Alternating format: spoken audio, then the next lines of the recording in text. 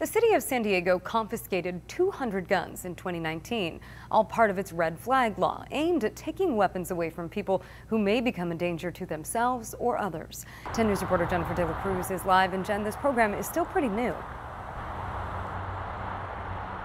Well, the whole idea is to keep weapons out of the wrong hands. The whole problem started in December 2017. That's when that law went into place. And in less than 2 years, they were able to double the number of guns they took away.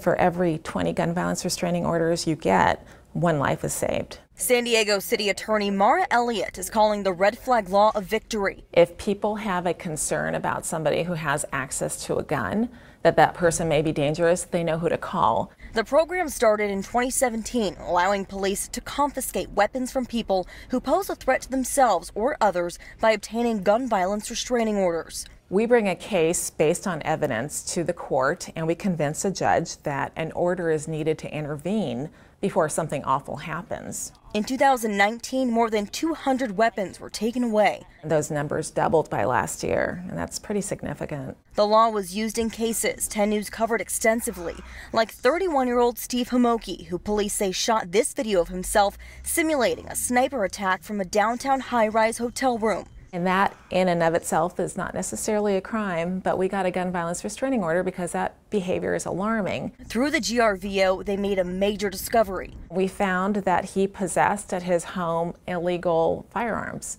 and that is a crime. Or this case, where police say 33-year-old Anna Conkey threatened to shoot up a Claremont church on Easter Sunday. You see her in this video with her baby in her left hand and a gun in the other. There is a period of time before she's actually convicted, and she could be out on bail, and we don't want her to have access to guns, so we get a gun violence restraining order. Elliott says with those weapons out of the wrong hands, they're on the right track.